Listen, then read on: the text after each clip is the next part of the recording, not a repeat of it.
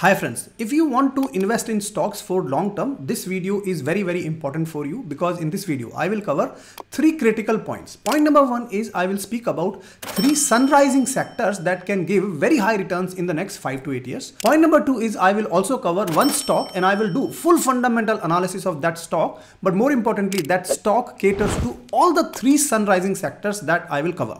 Point number three is I will briefly touch upon the use of artificial intelligence and machine learning into predicting the stock's behavior. So this video is going to be super interesting. Stay tuned. So first sector is semiconductor sectors.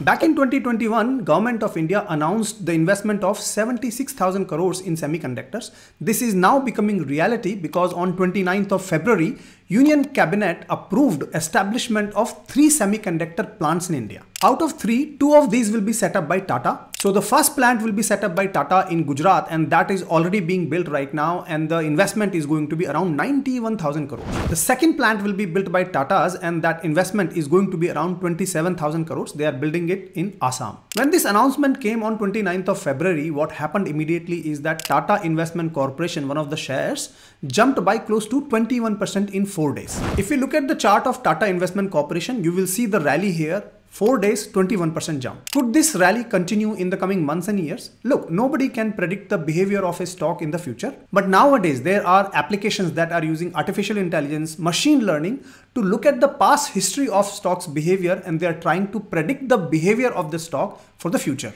One such application is Shunya by Finvesia.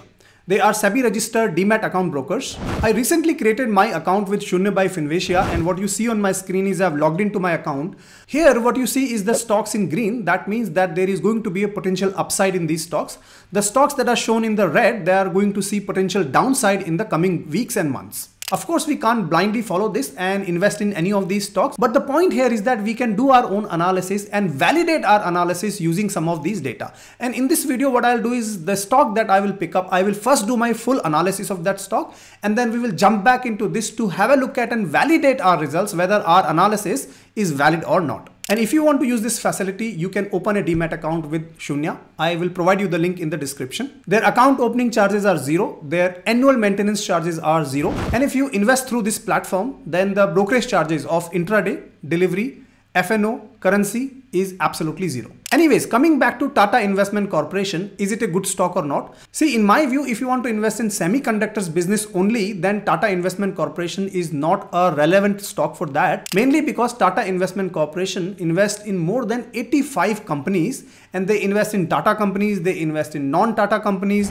They also have Tata Asset Management Limited inside it, Tata Trustee Corporation Limited. So there is a lot going on within Tata Investment Corporation. So if you're only looking to invest in semiconductors business, then Tata Investment Corporation is much more than that. Therefore, I wouldn't say that this is a relevant stock for semiconductors business. And this brings me to the stock of this video, which is CG Power and Industrial Solutions Limited. CG Power is the company that is going to set up the third semiconductor plant in Gujarat in partnership with a company from Japan as well as in Thailand. And they are going to invest roughly 7,600 crores into this plant. Now, very interesting point about CG Power is that this company is already catering to 2 sun-rising sectors other than semiconductor that it is going to operate in. These 2 sectors are, number one is railways. And as all of us know that railways is attracting a lot of attention and budget from Indian government, right? For example, in 24-25, the budget for railways has been increased to 2.55 trillion rupees. So the next 2 to 3 years for railways still look very positive. And the third sector this company is already operating is power sector. And many of us already know that Indian government has been spending a lot of money in power sector. In fact, there are so many power sector schemes. The money that is being invested in those schemes has gone up by close to 50% in budget 2024. So there is a lot of growth in these 3 sectors, which is semiconductor, railways and power. And CG Power and Industrial Solutions, the stock that now we will speak about, caters to all the 3 sectors. So this could be a very good long-term bet.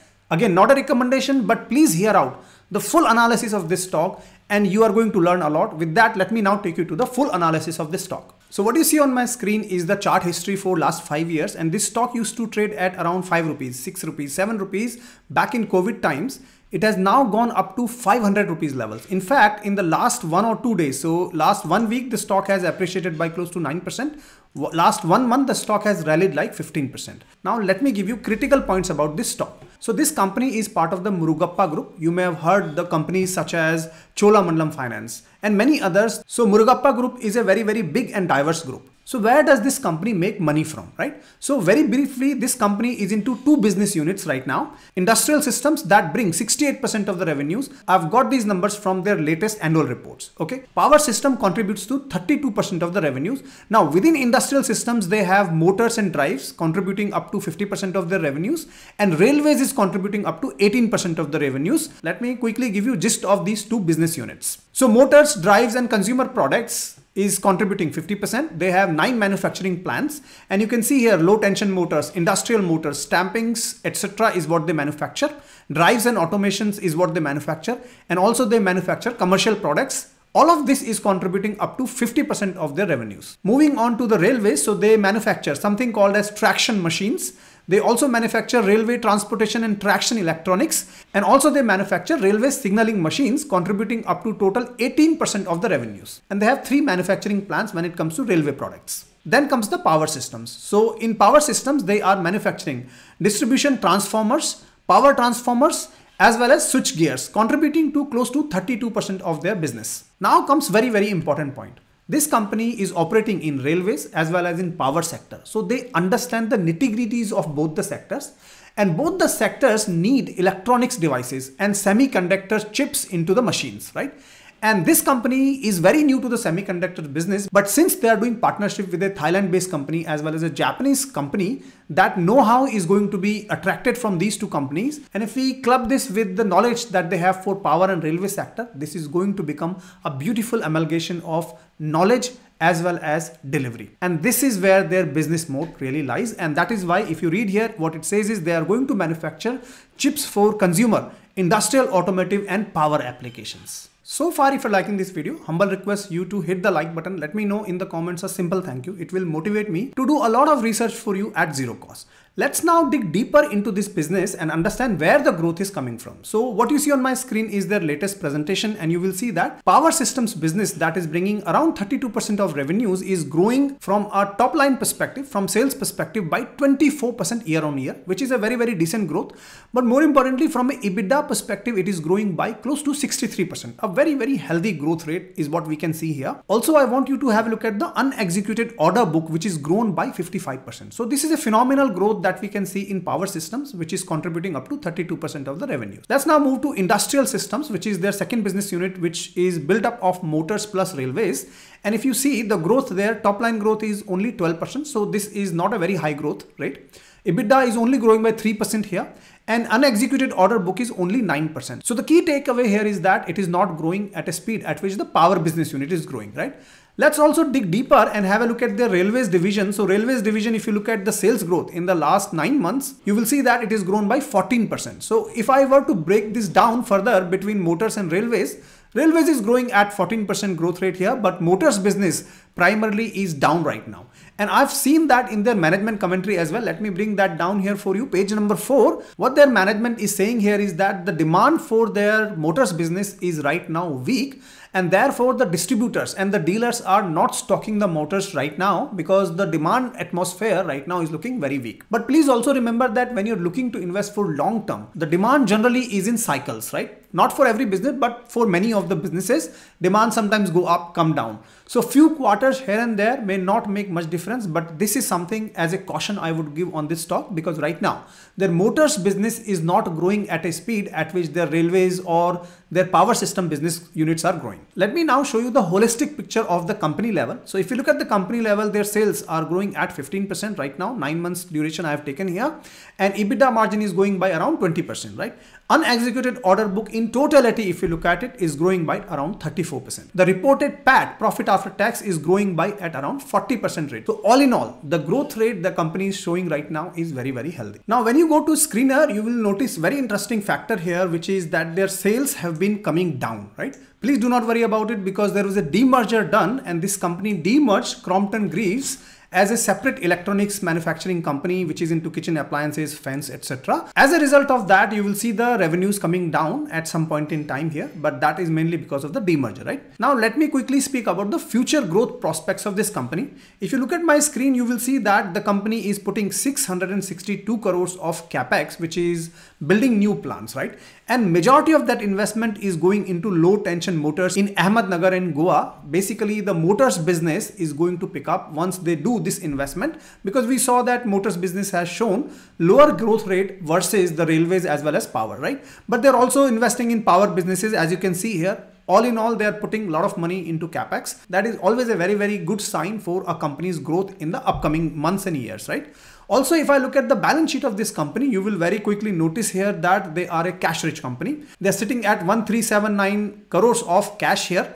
The company is totally debt free. That is not there at all. So overall, that's a very, very good story to look at. If you look at the shareholding pattern of this company, you will notice that the promoter's stake has been going up, and it has gone from 43% back in 2021 to around 58% in December 2023. And if I show you who are the promoters here, you will notice that Tube Investments of India Limited holds 58% of the stake in this company. So there is a tight coupling between Tube Investment India Limited as well as CG Power from a stocks relationship perspective. And if you look at the FIIs, the stake has gone up from 8.8% to around 16%, almost doubled in 2-3 years of time. From a DIIs perspective, 7.31% back in 2021, gone up to 9.15%. So overall, the picture looks really, really green from a shareholding perspective as well. Let's quickly also have a look at the valuation of this company. What you see is the PE ratio and PB ratio of this company. Industry PE and PB is at around 39 and 6.72 respectively, but this company CG Power is trading at 88 PE, extremely high, and 34 PB, again very, very high. But if you compare this with similar companies that are operating in, so for example, power equipment manufacturing likes of Siemens or ABB, they are trading at 85 PE, 96 PE. Nothing in this market is coming at cheap rate, especially the good stocks, right? But if you look at the PV value here, it is trading at around 12 or 20, Siemens and ABB respectively. This company is at 34. And this is where the risk lies. The valuation risk here is very, very high because stock has been rallying, right? As we saw in the previous sections of this video, it might come down because this is trading at a very, very high valuation. But this being a growth stock, investors are putting their money into this stock. Please do not take this as a recommendation. Do your own research. Put this stock in your watch list. Maybe you can consider buying these stocks when the valuations are not this high because you don't want to lose your money as well, right? But let me now take you to Shunya and try to see what is Shunya trying to project here in terms of this stock. So if you look at 1 year chart, Shunya is showing that CG Power is going to have potential upside. This is just a prediction. It is not a guaranteed stock recommendation here, right? So here it is showing predictability score is 0.79. If this predictability score is close to 1, that means there is a lot of confidence behind the data that this platform has churned out, right? But if I bring it to, for example, 3 months of duration, the predictability score here, let us see what it does. It comes down to 0.69, right? If we bring it down to 1 month, you will see the predictability score is coming down to 0.58. So my point is simple, that this stock as per Shunya by Finvestia looks like for a longer term, if you increase the horizon, time horizon, the predictability or the confidence in this stock grows. But in the short term, the predictability comes down. You can use this tool to validate your analysis. Do not take this as a recommendation blindly and go and invest in any of these stocks. Do your analysis and try and validate it. And if you want to use this facility, what you need to do is open a Demat account with Shunya. Their account opening charges are 0.